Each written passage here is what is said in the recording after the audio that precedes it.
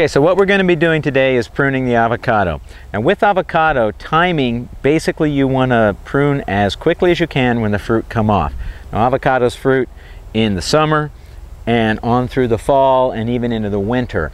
So as soon as you get those fruit off, you have to try to get the pruning done in order to get the return bloom, in order to allow the tree to reflush and to make a return bloom. So what are our objectives then with an avocado? Basically with an avocado, our main objective is to shorten the canopy, so height control, and shaping. It's not nearly as selective as you will see with mangoes and with some other trees. So really the two objectives are only height control and shaping. The only other specifics about avocados that are extremely important are that avocado has very strong regrowth.